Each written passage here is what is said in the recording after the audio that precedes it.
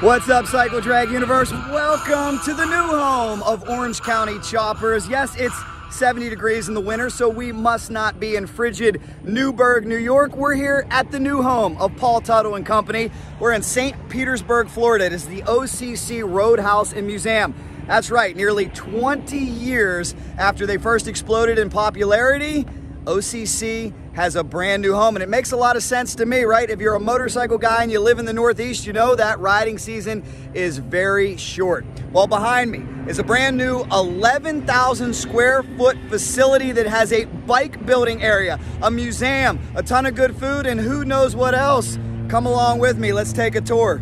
Well, I can tell you one thing, I love New York, it's great up there, but we certainly wouldn't have the bikes out in the winter like we do here. What an ideal location. And talk about an ideal and appropriate neighbor. We're right next to a Harley dealer. It is Barracuda Harley Davidson.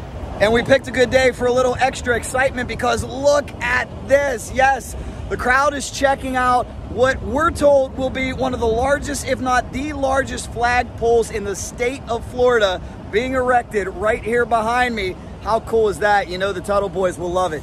Another display of patriotism out here outside the dealership. We got one of the motorcycles from World War I. Piece of history. Pretty cool to see a little drag racing inspiration here as well. Yeah, I see a little rubber on the ground next to that Christmas tree. Looks like somebody was doing a burnout, and this is very appropriate because if you remember, we actually brought Paul Teutul Sr. and Mikey Teutul out to a drag race at Maryland International Raceway a few years ago. They had a great time. They were able to sniff a little nitro and check out Larry Spiderman, McBride, and Dave Vantine. Yeah, man. We've been waiting on you to get here.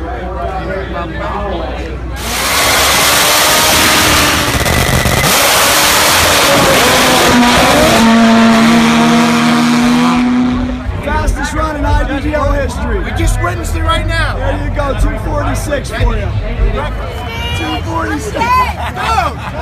Jack! My whole body was rattling. That's the freakiest thing in the world, man. That's not normal. That's not natural, man. The OCC guys are big drag racing fans as well. Paul Teutul used to drag race a long time ago. Maybe we can get them back to another drag race one of these days. How cool would that be? Please wipe your feet. Yes, I don't want to get in trouble with Paul. Let me wipe my feet really well. Whoa, guys, check this out. Oh my goodness. Wow, how are you? Take a look at this. We got a lot to see. And right when you walk in, you notice a lot of cool merchandise, that's for sure. Hats, hoodies, t-shirts, and look at this.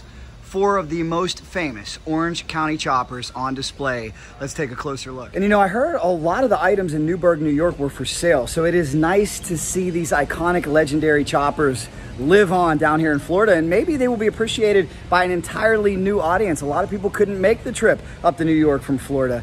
Check out this one. This one brings a tear to my eye.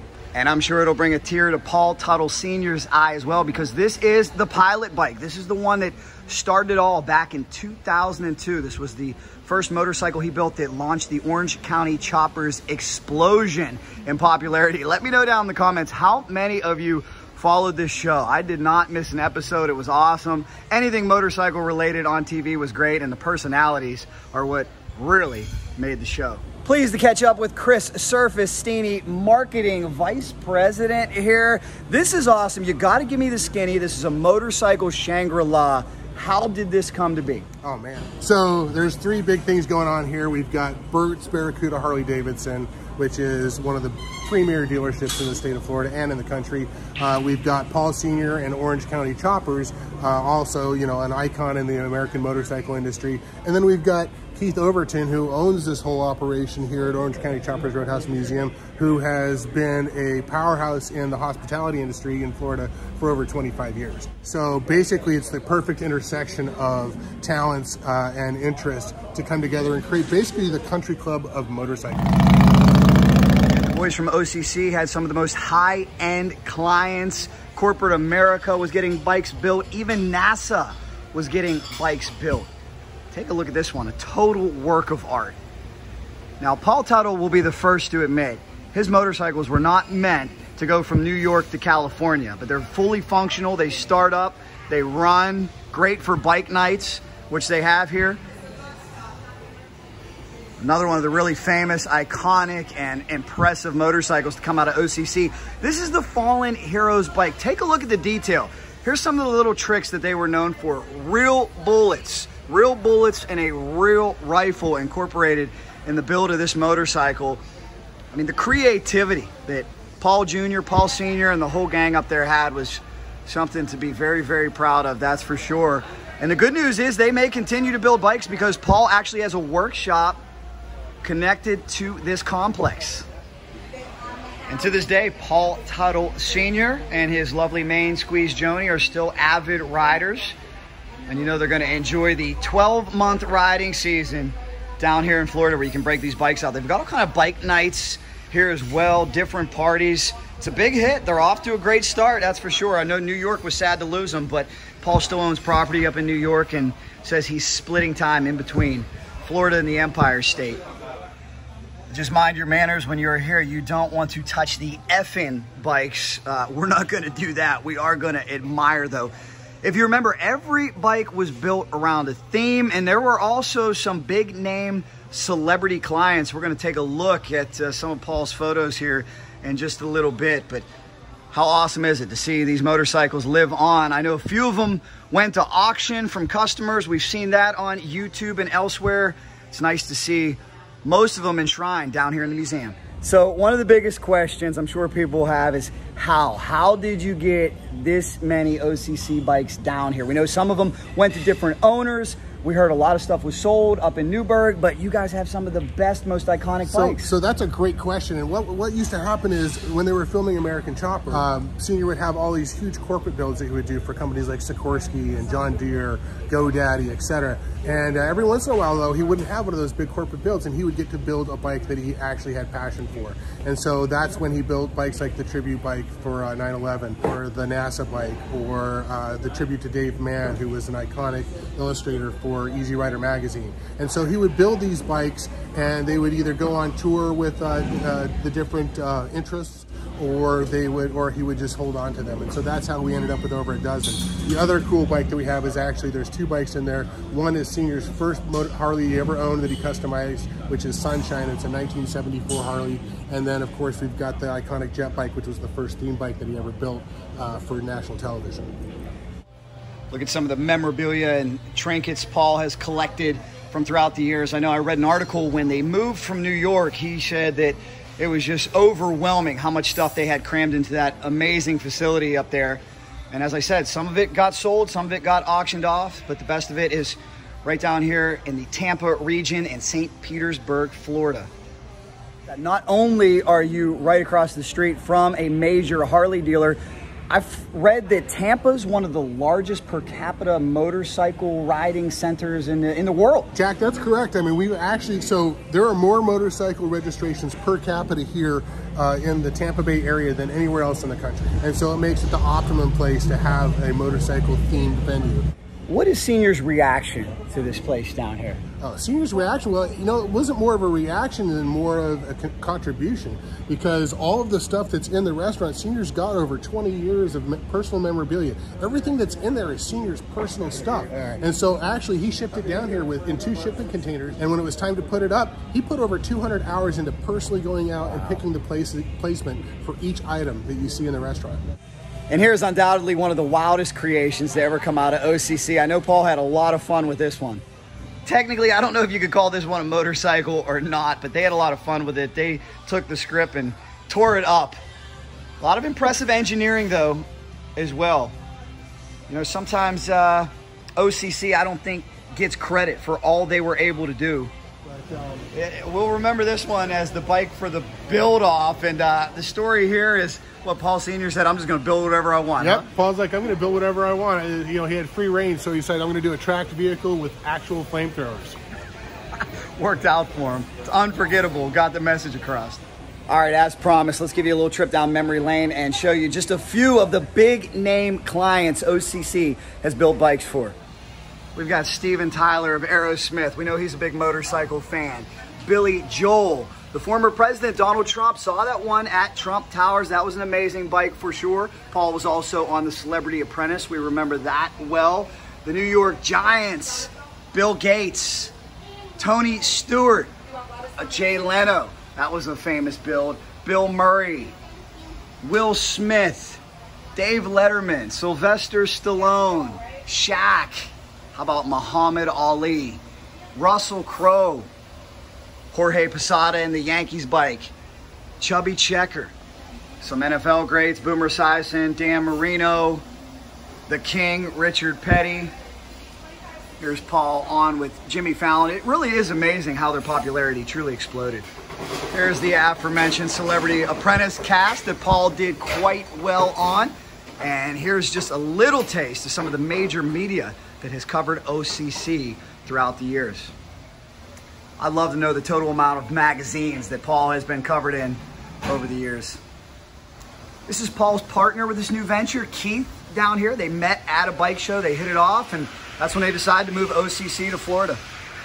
Well, we've been up to Newburgh, New York. I love New York, but it's very cold up there. I'm a Pittsburgh boy, and I know you only get about 6-7 months of riding season, so I'm sure Senior loves the opportunity to be out here 12 months a year, and so do all the other riders down here in Florida. It's been so awesome, and I don't want to speak for Senior, but I mean, I talk to him all the time, and he's really happy. We actually found him a place. He's got a farm about 40 minutes north of here where he's got all of his animals, because you know he's an animal lover. Oh, yeah. And then we actually built him a shop just here on the campus, and he's building his custom motorcycles here. He's got 4 builds going right now. And he splits his time between here and New York a little bit because he's still finishing up a couple projects up there, but the majority of the time he's down here. And when he's working in the shop, he comes over here every single day for lunch. The Snap-on bike, and oh, maybe my all-time favorite, the Spiderman bike. If you were at that Maryland International Raceway Bike Fest in 2017, you know the OCC boys brought this with them. They parked it on the starting line. It was incredibly appropriate with Larry Spiderman McBride being there.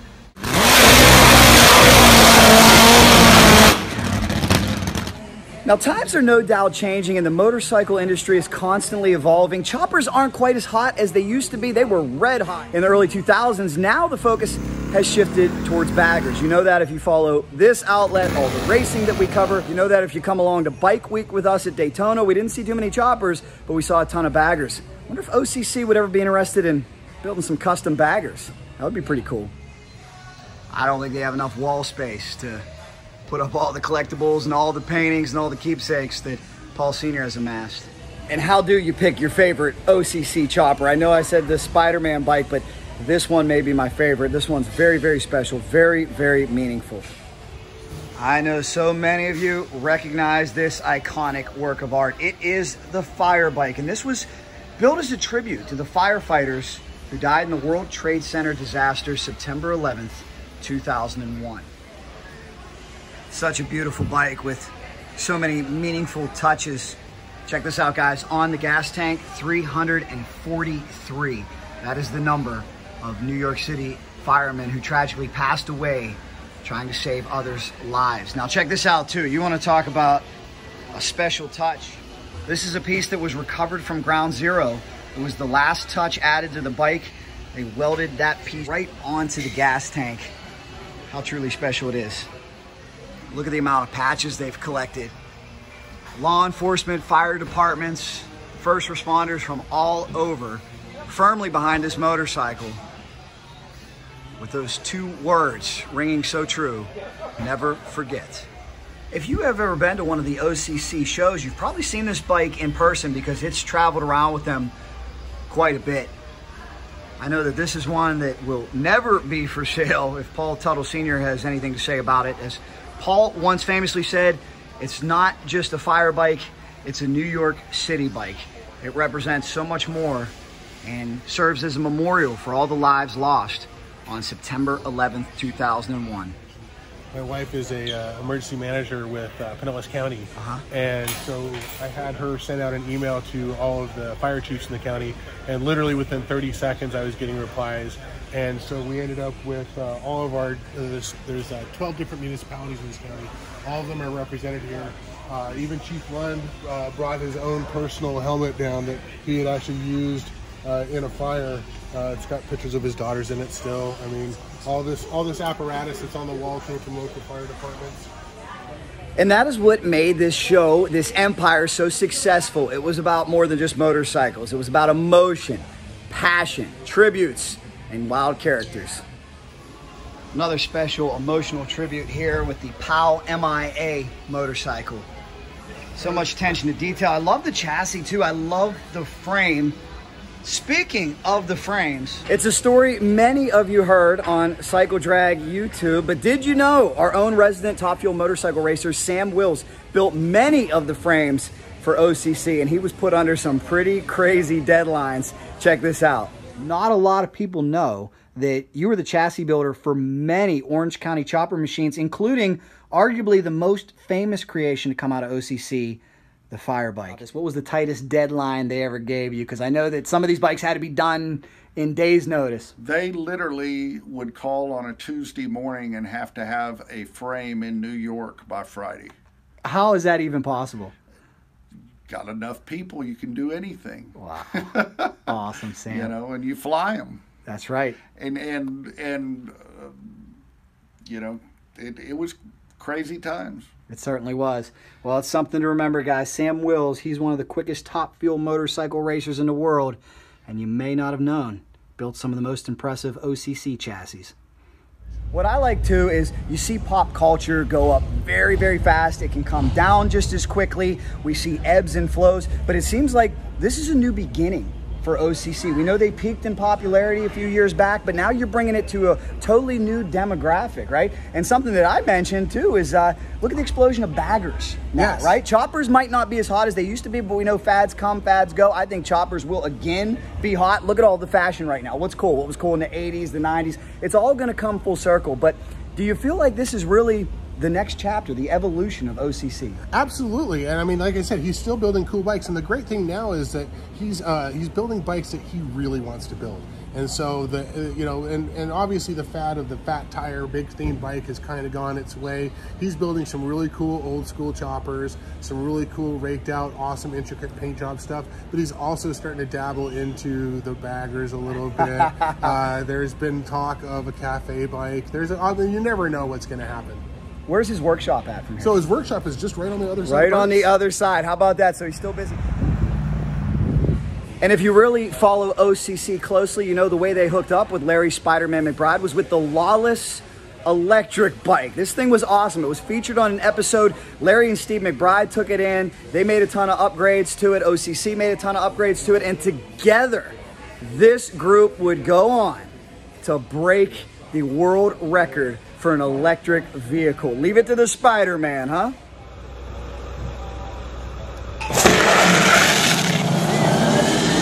The front wheel in the air. 6'9", yeah, that's it. Yeah. 201. First friggin' run. Last thing I got to ask you about here. We know we made history with the Spider-Man, Larry McBride, and the electric bike about a decade ago. I'm hearing the Lawless bike may resurface here real soon. So I don't think we can talk fully about that, but rumor has it that America is going to be taking the record back for the land speed record for the electric motorcycle back from the guys from Denmark, and it's going to happen this year. True Cousins. Next year, sorry. We cover True Cousins on this channel. Congratulations to them. We cover Steve Huff. We were in Tucson at about midnight when he ran the first 200-mile-an-hour electric dragster pass. Beat Big Daddy Don Garlitz to the feet. How about that? Yep. Jeff Dysinger, another one of the big players. We were at the drag strip last night, watched a Tesla take on a Harley live wire. So love it or hate it, guys, electric is here, and after being parked for several years, I think it's time to get OCC back in the electric game. It's going to be fun, man. It's going to be fun. Awesome bike, man.